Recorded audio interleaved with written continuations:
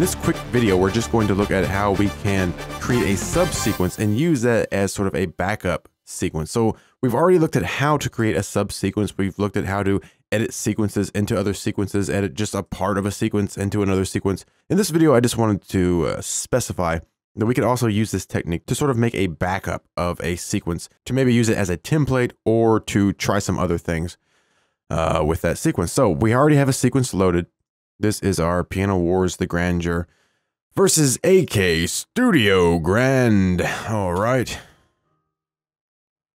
You see there? Right? Okay. So say we have this all structured out just how we like it. Now in previous videos, I showed you how we could place a mark. So I'm hitting I there and then O there. And then we could create that subsequence just by grabbing it. And it's just pulling out just this part that we marked, right? So let me open up my backup sequences bin here. Grab it over here. Okay. So now if I just create a subsequence with our marks in place, I'll just throw it down here.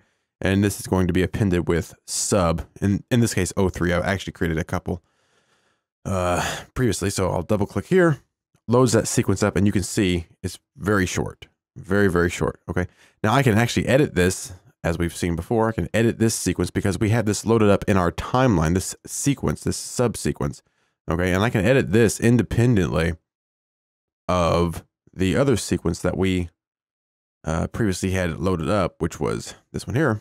And as you can see, everything's still intact in this sequence. Because as I mentioned in previous videos, each sequence is going to work independent of each other because it's literally pulling from our video files in here, our video files in here, our video files in here. It's actually pulling from these files that are on my hard drive, okay? Each sequence is pointing to whatever clips happen to be in that sequence, right? So we can edit each sequence independently. So that gives us a really easy way to make a backup of our sequences so we don't mess something up if we just, kind of want to try something.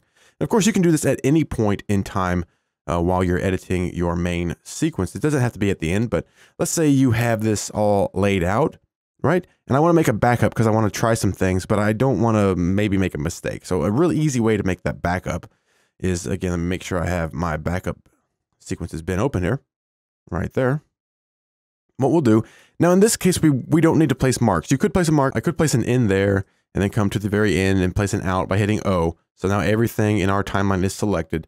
Then just grab this and throw it in the bin. But I actually don't need to place those marks. Okay, so let's go ahead and clear those marks there. So no marks, don't need them. Then I'll just grab our subsequence and create the subsequence. Okay, and here it is. I'm going to change the name just so we can tell. I'm just going to call this Piano Wars Sub 04. That's fine. It's easier to differentiate. So now, guess what? Now, say in this subsequence, which is loaded up. Actually, it's not. Let me double click it.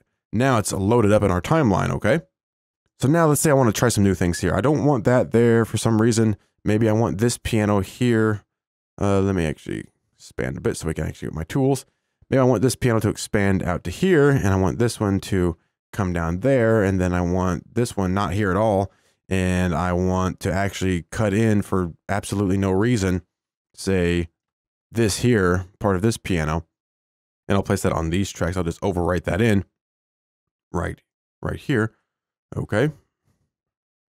Come down here and maybe we'll cut this out for no reason and then expand this. All right. So we have severely changed this sequence that we created a subsequence of. As you can see up here, it still says subsequence. So there's actually no problem in doing this because we are pulling from our original files. We're not changing anything in that original sequence, and we can show that here. Let me just get that out of the way, and we'll load up the sequence that we made our subsequence from, which is right here. Double click. Now watch this. Everything changes. Everything goes right back. Everything is still rendered out perfectly. There we go. And we're still good to go. So just keep that in mind if you want to create a quick backup and maybe try some extra things. Again, I had all of my tracks selected there, by the way. If I only had, say, these tracks selected, which are just audio tracks, then I grab my subsequence, drop it in here, double click to load it up. Now we just have that audio.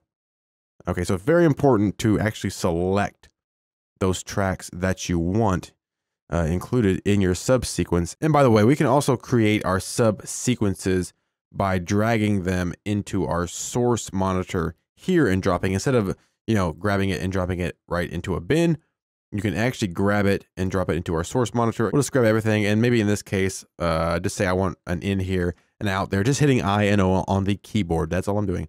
And then we'll just grab our subsequence and we'll drop it into our source monitor, release.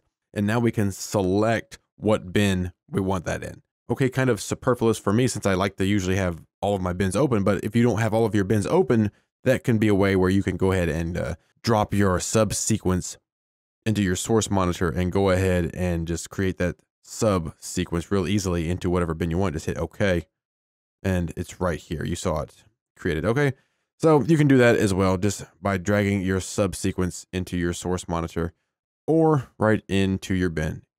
Either one, up to you. All right, but that is a real quick and easy way to create a backup sequence of a sequence you're working on, or that you could save as a template for, future use or whatever. And of course you can't, I couldn't delete the media in this sequence and then expect it to work in this sequence.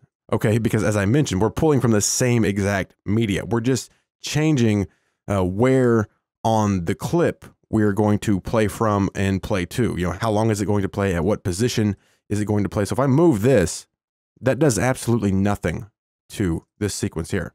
All it does is tells this file, our Native Instruments Grandeur piano, it just tells that file, which is in our videos bin here, it just says, hey, now instead of playing from this position, whenever the guy has this sequence loaded up, play it from this position. If you want to reuse the actual footage, don't delete it from any of the sequences.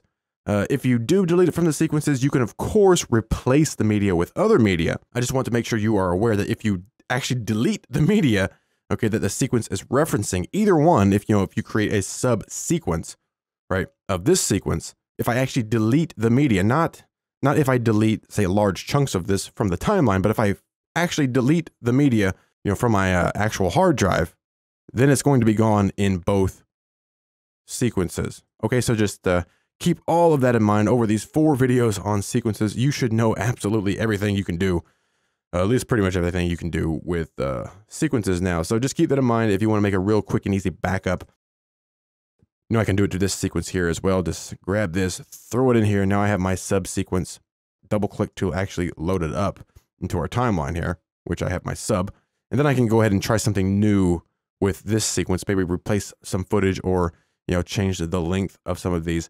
And I don't do any harm to my original sequence. And I can always reload that original sequence and go in there and sort of A/B compare them. And of course we could do what we did previously and load that sequence here. And we could say play that sequence from here, right? And really compare really easily between sequences. Okay, so that is one way that you can create a really quick and easy backup of your sequences, and so you don't mess up your main sequence, and also some other tips thrown in there. All right.